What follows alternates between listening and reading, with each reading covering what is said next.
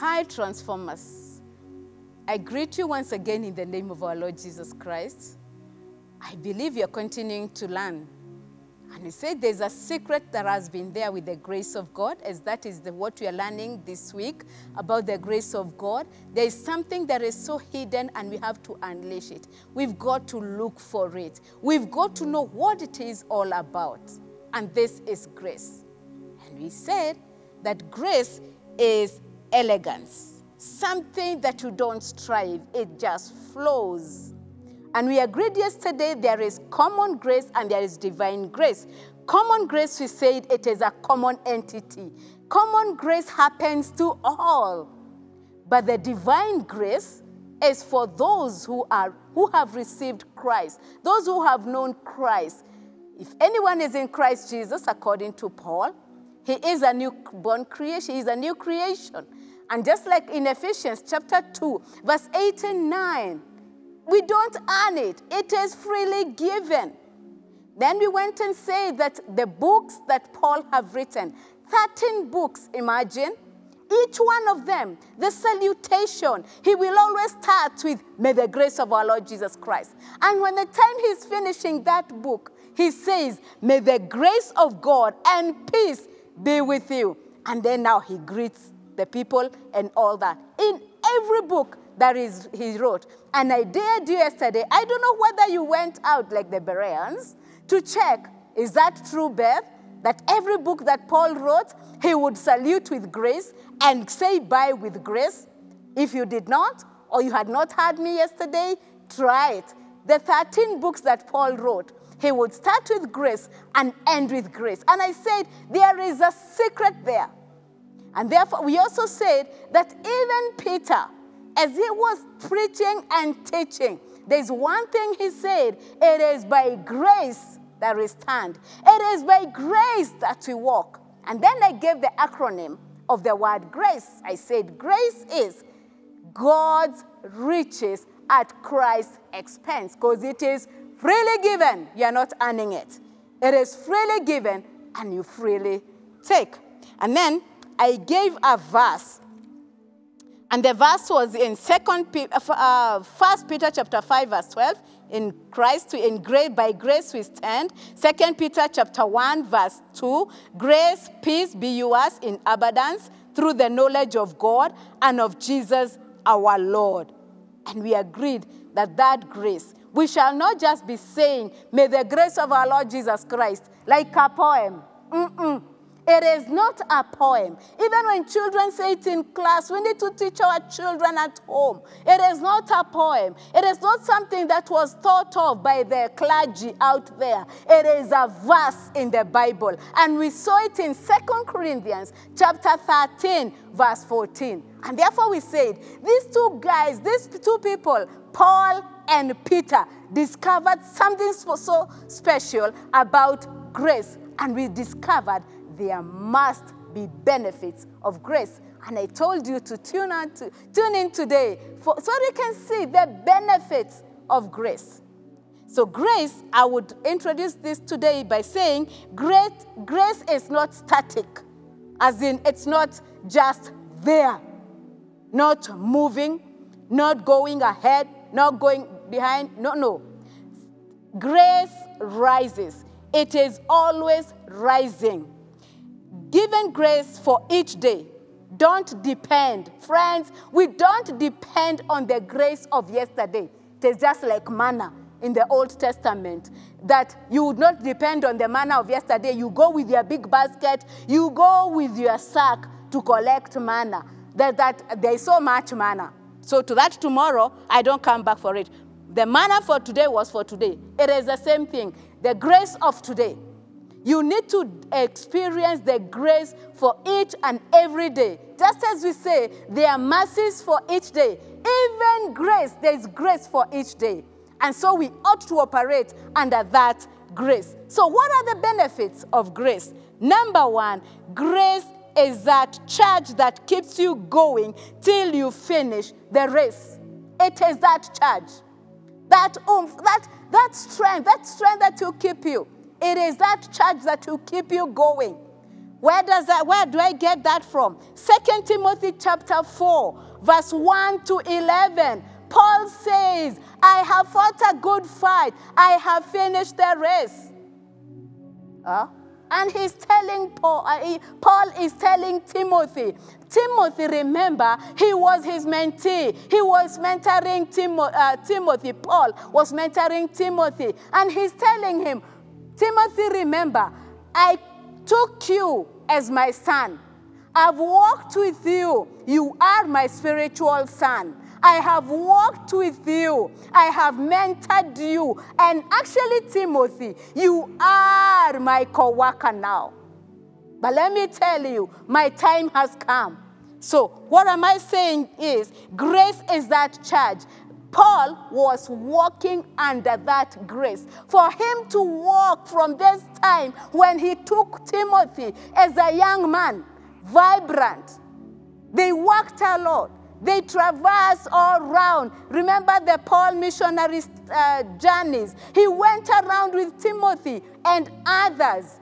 And he's simply saying, I walked with you all that time. It was not about me, but the grace of God. And he was telling Timothy in chapter 4, I have operated under grace. And finally, I have finished the race. Therefore, grace was the charge in this. He was given the strength. He was given the courage to continue. Then grace strengthens, or grace is sufficient. Grace is what? Grace is sufficient. We find this is in 2 Corinthians chapter 12, verse 7 to 8, when he's talking about the thorn in the flesh. And when he prayed about the thorn in the flesh, God just told him, well, my grace is sufficient. It is a harsh moment. You feel like, no, I can't. But the Bible says, my grace is sufficient. There is enough strength to continue. So number 2, his grace is sufficient, according to 2 Corinthians chapter 12, verse 7 to 8. Number 3, grace is always released according to a capacity of one's potential. As in, grace is given. You cannot be tested beyond what you can bear. According to your potential, it is given accordingly. Ephesians chapter 4, verse 7. To each one of you, grace is apportioned. It is apportioned to you according to what you can bear, my sister. It is given to you, my brother, according to what you can get. And how I pray, even in this season, it is a harsh season. It is a hard moment. Some of us have lost jobs. But may the grace of God be there with you, my sister. Be there with you in your family. My brother, my sister, even the children. Any child who would be listening to me and you're wondering, how will it be? I've done class 8. How will it be? Will I go to Form 1?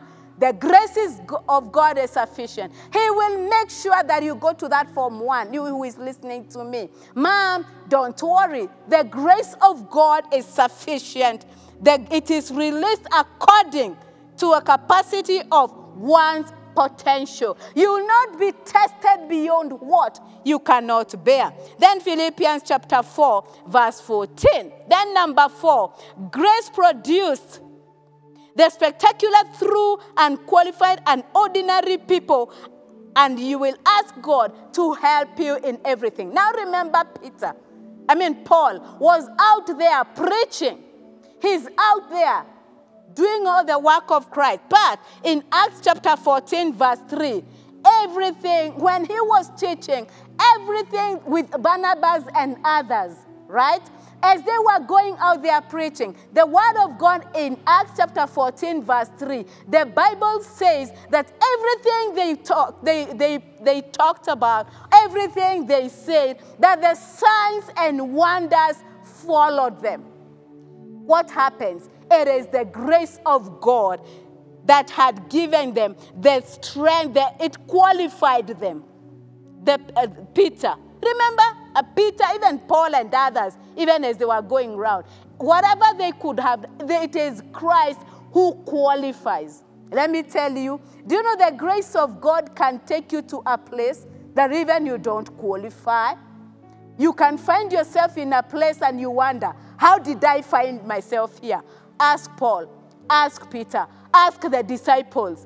They would speak and say, the people, they were listening, they would say, these people are so learned. And I'm just thinking, I wish you knew who we are. We are fishermen. And it can happen to you, my brother. It can happen to you, my sister. You find yourself in an office. Because of the grace of God you carry, you find yourself having that. And remember the definition of divine favor. Unmerited favor. Favor that you did not deserve. Favor that you wonder, how did I get here? All right, that was number 4. Then grace gives abundance and all sufficiency in all things at all times, and all your needs are met. It is a continuation of number 4. All right, so number 4, grace in abundance. Grace abounds. And that is 2 Corinthians chapter 9, verse 8. It says that the grace of God that comes upon you in abundance. That you can do things that you never expected you can do. And let me tell you that even you get to a point of promotion, and one day you look back and say, how did I get this promotion? It is the grace of God. How did I start this business? How did it just flourish? How did it just go so far? It is the grace of God. Because 2 Corinthians chapter 9, verse 8, the grace of God abounds. It is abounding. And therefore, friends, as I wind up, remember, grace is God's riches at Christ's expense. And the grace of God abounds. And if it abounds, there are certain things for sure, my brother, my sister, that you can do. And you're wondering, how would I do it in this COVID season? Would I do parenting in the right way?